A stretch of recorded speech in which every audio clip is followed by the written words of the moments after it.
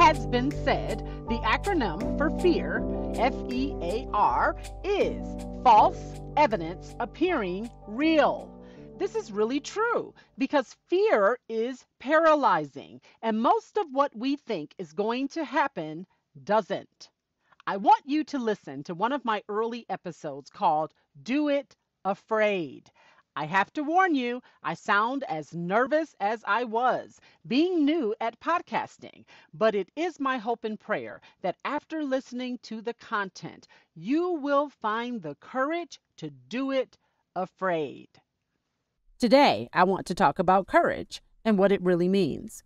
By definition, courage is the ability to do that thing that frightens one or strength in the face of pain or grief. I would bet that most of us think of courage as Tarzan pounding his chest in confidence. That is the glamorized and the media-driven definition of courage.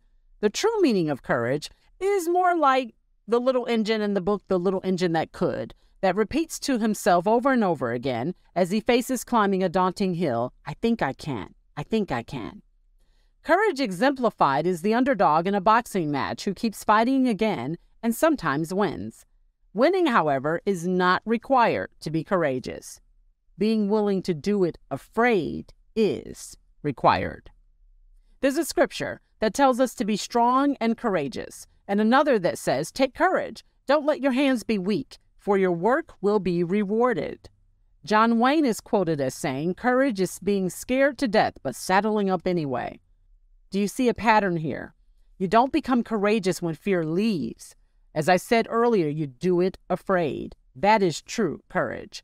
Because life is not always going to present itself in ways that make hard, daunting, big, or new things easy for us. Anything really big or unfamiliar is always going to cause you to tremble just a little bit. But we tend to be creatures of habit, and we like to know the next step or the outcome before launching out into the deep. So when faced with something that threatens our security or our comfort, we tend to become a little bit afraid. The point is, don't let fear stop you. I believe fear is one of the most, if not the most, paralyzing issues that, we face in our lives. Fear is always asking why. Courage is asking why not. Fear says, what if you fail? Courage says, what if you succeed? Fear wants you to note everything that could go wrong. Courage encourages you to consider everything that could go right. Courage will always propel you forward or challenge you to do it or to try it afraid. Fear will cause you to stand still. There's a quote, sometimes fear does not subside and you must do it afraid. There's another quote, courage doesn't mean you don't get afraid. It means you don't let fear stop you. And yet another, courage isn't the absence of fear. Courage is doing what you want to do or need to do in the face of fear. You can't wait until you don't feel fear because fear is always going to be present and always going to try to stop you. So this thing called life is always going to present us with challenges and opportunities and open doors that will, could cause us to be fearful. Having a baby as a new and first-time mom, getting a big job promotion, having to, do public speaking as a very shy person, investing money, making a big geographical move, launching, a new business. All of these examples and so many others that you and I can probably think of could paralyze us with fear if we let fear stop us.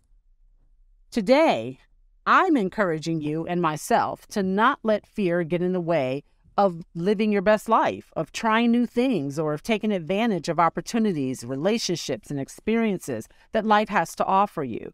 Learn to do things afraid. Otherwise, you might find yourself at the end of your life reflecting on what would have, what could have, what should have happened in your life, whereas the pathways of doing it afraid may have led to some of your greatest life rewards and accomplishments and achievements and events and happiness. The phrase, do not be afraid, is written in the Bible 365 times, one for every day of the year. That's a daily reminder from God to live every day being fearless. I'm going to leave you with 5 takeaway words. They are, be courageous, do it afraid. Bye for now.